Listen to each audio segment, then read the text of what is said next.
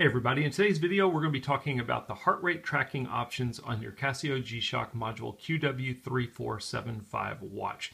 Now everything I'm going to be showing you is going to be on the watch today. This is a smartwatch. You can connect, you can go to your cell phone, and as long as you've got it connected to your watch, you can make these same settings on your cell phone and simply sync the changes over to the watch.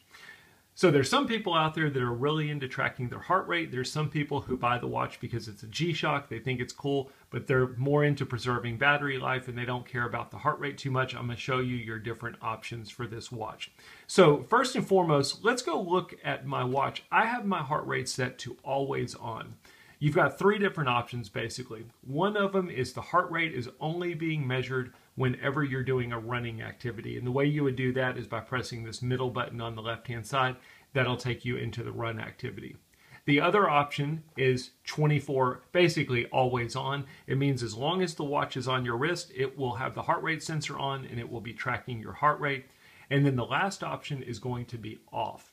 Now, off doesn't mean that it's really off, but what it means is that the heart rate sensor will not be tracking your information unless you go into the heart rate mode. And we'll look at all that real quick. First and foremost, I'm going to press the display button up here and I'm going to toggle my display to show my heart rate.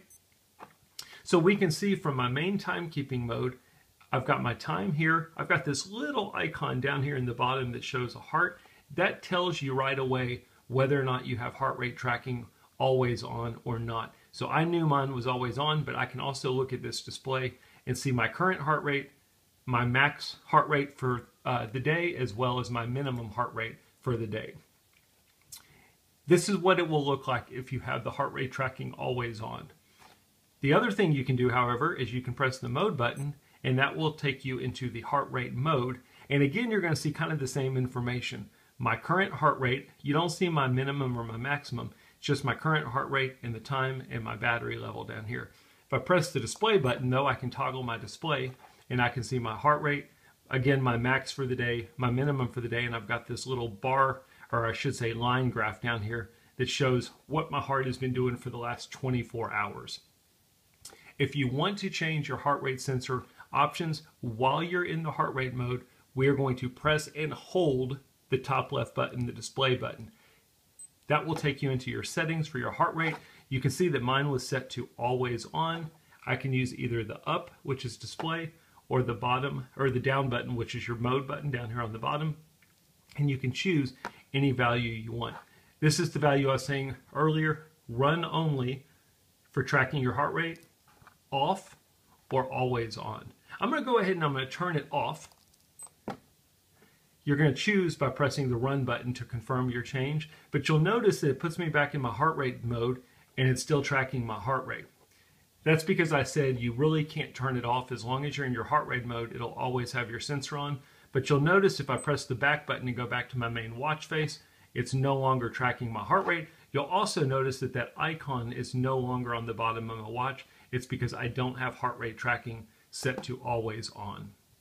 So my sensor is not on the back. It's not tracking my heart rate at all. However, if I wanted to go take a heart rate reading, all I have to do is press the mode button one time. It will take me into my heart rate mode. Now what it's doing now is it's having to turn on that sensor and start reading my wrist heart rate because I had it turned off. And you can see it's doing that now. So it's kind of a nice setting for those who, you don't want it tracking all day long, but every now and then you might go into the mode and see what your heart rate's doing. That would be what the off setting is for. If you really want to track your heart rate, you want to be able to see it at all times on your watch face, set the heart rate to always on. I hope that makes sense. I'm going to go ahead and press back, get to my main watch face, and those are our different options for heart rate tracking on our Casio G-Shock QW3475 watch. I hope the video helps and makes sense. Thanks for watching.